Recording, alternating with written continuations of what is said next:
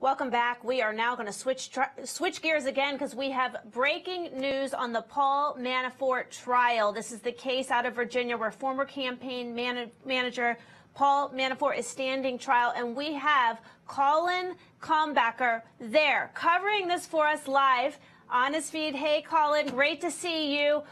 I know you're covering that from head to toe, so give us the update on all the points you want us to know. We so appreciate you being there with us. So far, the 4 or so hours, he will probably be finishing up his testimony sometime after lunch. The prosecution's just about done. That'll give a lengthy amount of cross-examination time. Of course, there'll be a redirect and recross most likely, since this is the prosecution's star witness. But so far, Rick Gates has testified, and in a way that he has kind of, I think, hopefully for the prosecution, I would imagine, clarified a lot of the really dry, weedy, technical tax, income tax issues, the alleged bank fraud, the alleged mortgage fraud, income tax hiding schemes, things of that sort. And so we've seen, or we've heard, well, both, testimony from Gates today that essentially has, made the buck stop right at Paul Manafort. The buck starts there, stops there. Everything that Rick Gates has testified he's done was at the behest of Paul Manafort. So that includes, like I said, the general tax avoidance scheme, and then he's gone into depth and detail about all of these, various moving parts of what was necessary in order to keep this income from these Ukrainian oligarchs, even though that's a word that we're not allowed to say in Judge Ellis's courtroom, at least not in front of the jury. All of these payments from Ukrainian oligarchs to Mr. Manafort and Davis Manafort Partners International, and keeping that unpatriated, that is, not declared as income in the United States. And so there have been basically, I'd say, 3 or 4 ancillary or subsidiary issues just that have been necessary to effectuate this broader scheme of keeping the money away from the tax authorities in the United States. And how do you think it's going for the prosecution? Do you think Rick Gates is a credible witness, or is it pretty obvious that he took a plea and maybe has some other motive in giving this incriminating testimony against Paul Manafort? Well, I mean, it's completely obvious because they're laying the foundation for who Rick Gates is and was. The prosecution went through a lengthy recital of what got him to this point, why he's testifying, what he did leading up to his testimony and his, cooperation with the government. Included in that was Rick Gates basically copping to quite a bit of crimes that the government was apparently unaware of. Maybe they knew about them. Maybe they were waiting for him to tell. But Rick Gates has been very open about being a liar and an embezzler himself. Ultimately, that, of course, is going to be a jury's call. The defense is going, I would imagine they're licking their chops at the fact that Gates has admitted to embezzling hundreds of thousands of dollars from both Mr. Manafort and from his previous employers on top of that. So, tough call. Right. And are you in the courtroom following this live constantly, or are you in and out? I am constantly in a courtroom. It has, up until today, been the actual courtroom. A flurry of interest locally, not seen since, I think, the first day of the trial.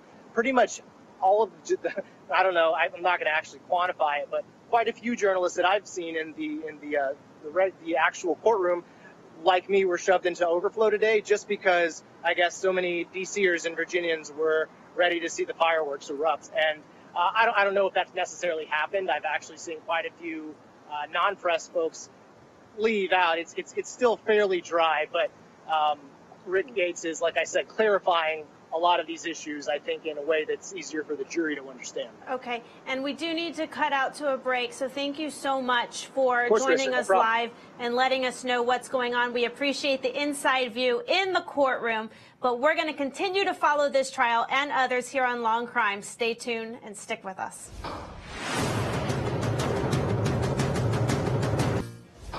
Welcome back to Law and Crime. I'm Carissa Kranz, and we are going to continue with what we were doing before the break with our very own Colin Kalmbacher. Colin, I know before the break you were discussing, sorry if I messed up your last name there. We were discussing in detail a little bit about why Paul Manafort was evading these taxes or how he was doing it, and you were giving some insight into what was going on in the courtroom with that testimony. So I wanted to give you the opportunity to give us that insight here on the air for our viewers as well.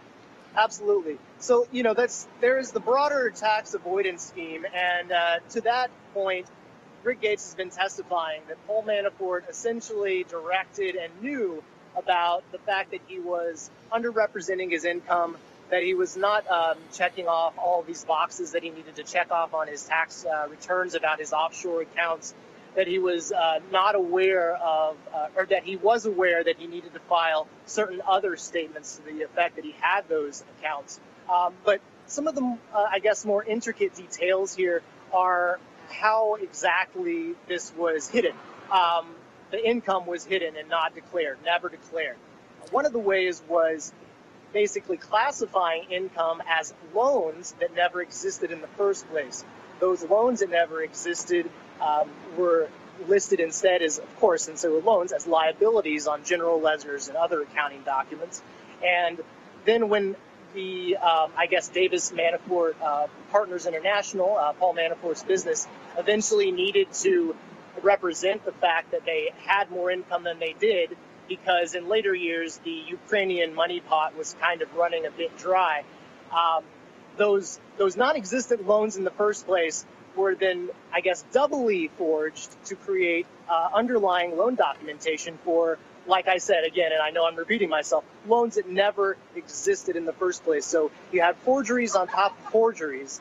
And that leads me to, I think, one of the more interesting things that I suppose happened last week was when we were seeing repeatedly forged invoices to vendors. The vendors testified they'd never seen these invoices. They were obviously fakes. The defense even admitted they were fakes. In fact, that was a terminology that we were finally supplied by the defense, quote-unquote fake invoice.